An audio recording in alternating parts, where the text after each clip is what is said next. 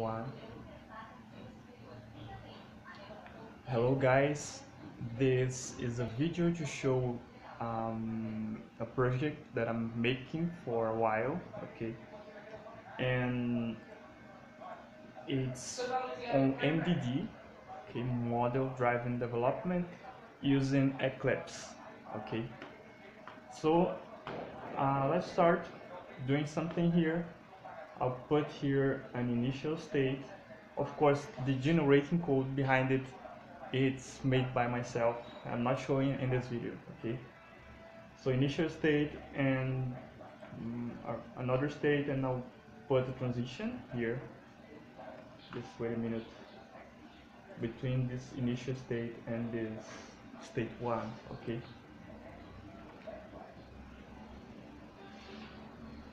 For now, let's save it. Okay, this is the module, and I have a transformation which uses this model here, so I'm running this transformation. Okay, from model to text to the language, to the PHP language.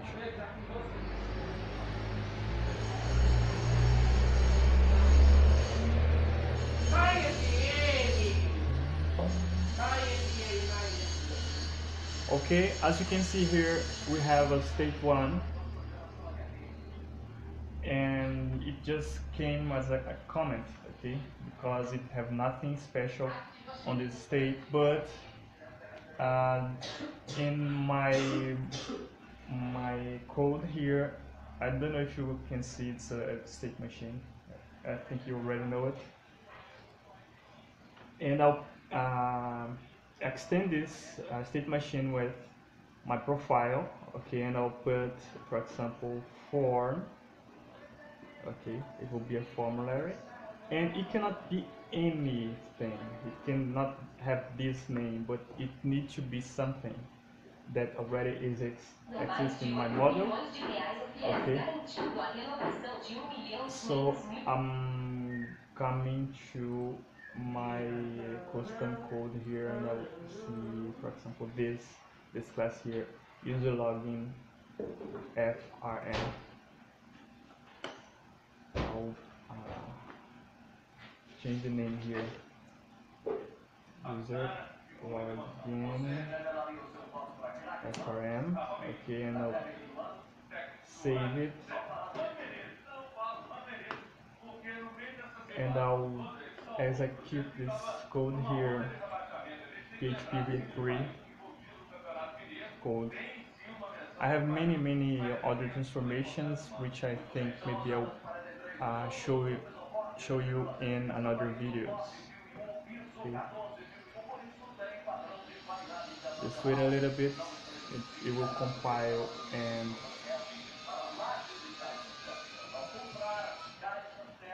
okay, I think I forget saving before running the code. 99% compiling.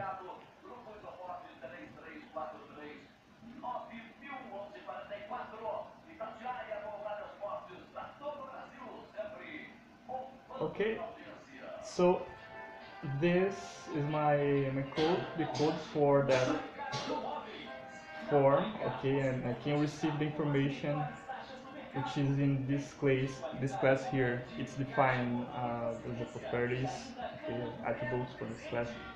You can get these attributes as variables here, okay, as JSON, or from a request, from a regular form request, because I need this application after to be running, for example, on Android and on online, okay, never mind for now.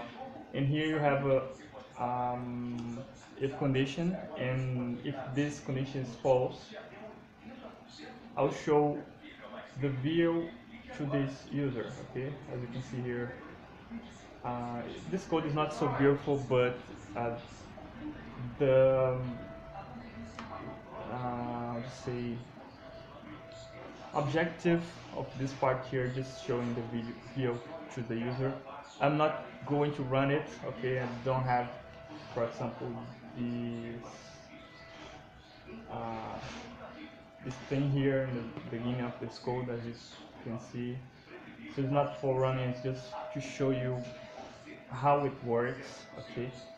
And I'll put another state here, for example, after showing the form to the user and getting or grabbing the information from the formulary, maybe I want to make a selection in the database. For example, I can use the same name or a different name, okay?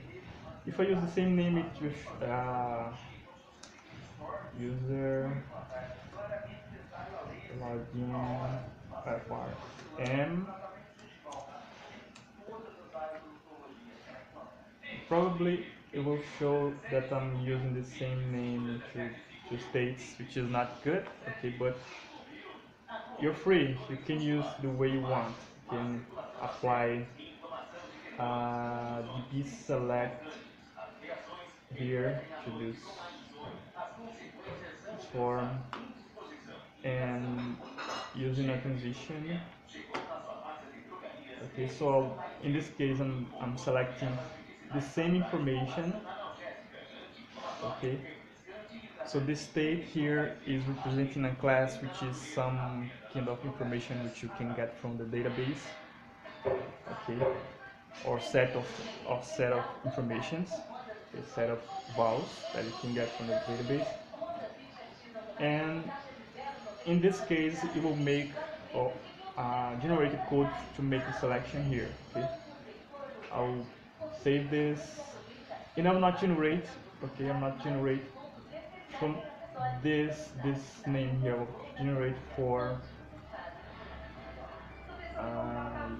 some code login DB, okay, which is a view from the database, and it has the user and the system, okay. It's like if I'm going to select the user and inner join the system, okay. I want to advise you that this code DB, okay, this code here is not completely ready, okay, so it has some problems, and in this case here it will not generate the join, okay, but I'll work on it and maybe I'll publish after it on the internet. So while it generates, it's still generating, and I'll not save this version, okay, it's not saved as you can see, so I can keep going and save after. This state I can put as a regular state, for example, check the user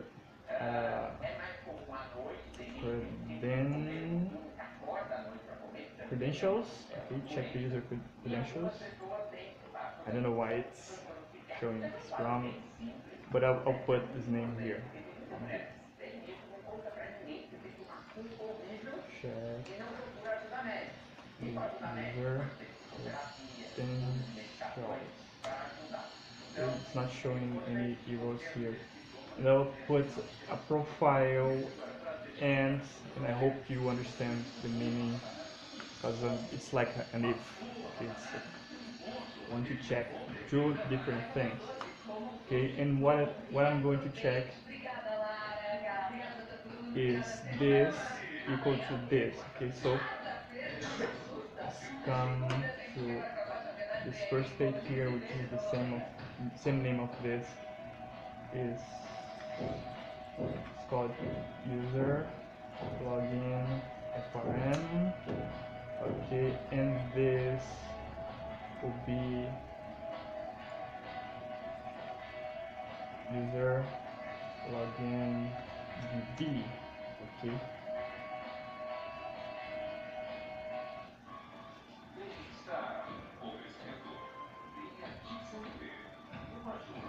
Okay, this transition is not I have to say not needed, but in this code is this way. In this version, this code is this way, because if I have many different things here, and I want to check.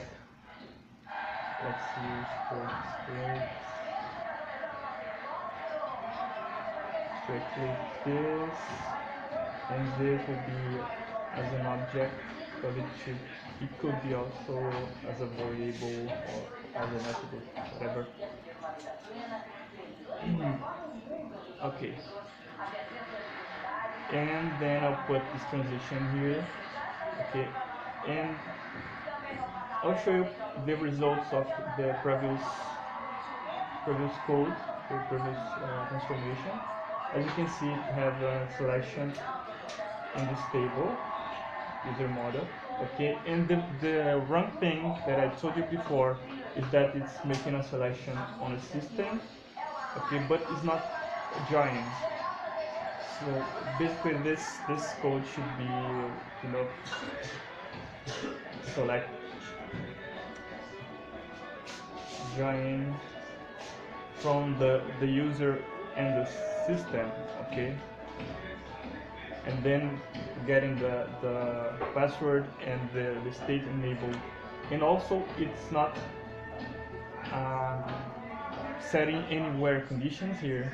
Okay, which I plan to make after, but it also how to say, it's something that I can show you right now. Okay, I have something which I can show you right now. A good practice on this code generating is to get a name, okay, maybe a number on each transition. So if you need to debug it after, and maybe in the code generating, maybe you can find some problem, maybe it's because of some transition, because maybe if you delete, for example, if you have this and the transition, for example, you delete this object here, this transition will be remaining in the model, in this file here, this XML file here, okay? XMI, sorry. Never mind. So let's save it. Okay.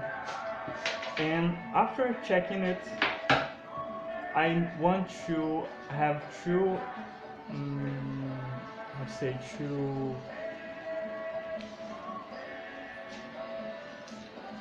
actions.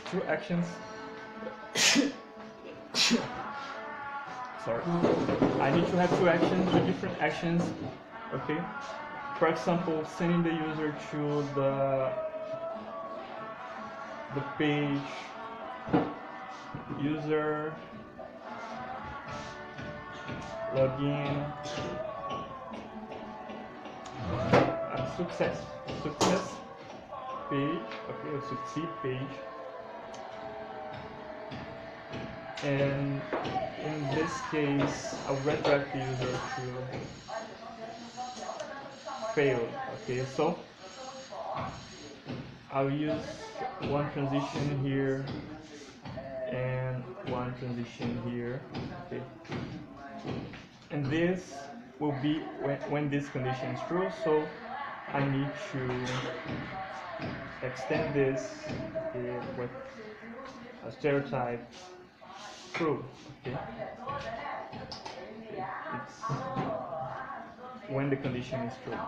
The false you don't need, okay, but if you want, if you think it will be more clear for the reader,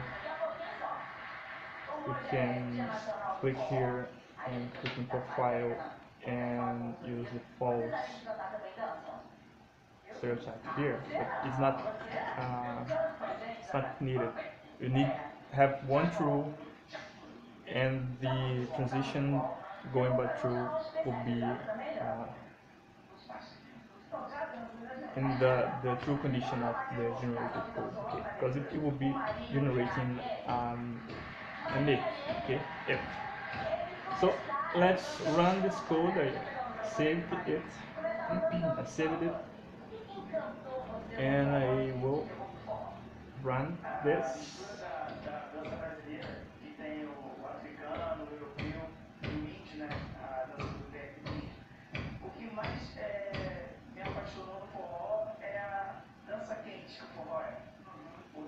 and then I'll show you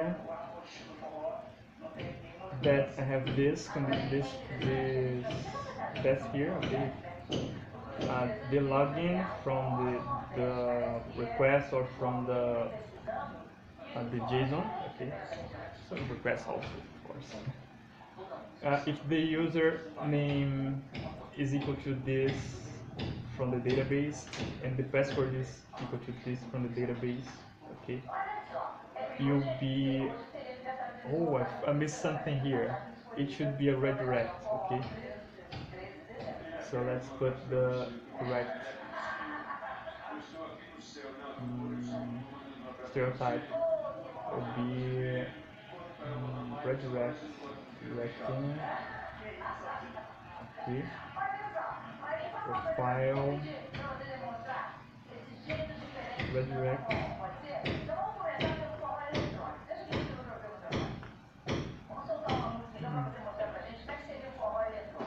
Okay, so this is basically everything, okay, and it's everything from this video, okay, it's everything from this video, and in future videos I'll show you how to make another another codes, another kind of code. Okay, this is from behavior behavior module, okay, behavior UML module. But for structural modules, it's very easier. Okay, I think it's easier. The generating code is also easier. Okay, and it saves you a lot of work. In general, if you have some tables, 5, 10, 20, whatever, you need to make a database, you need to make a screen, and you need to make the communication between these forums and something online. It will save you, I believe, it can save you a lot of time, okay? So that's all for this video, okay, bye bye.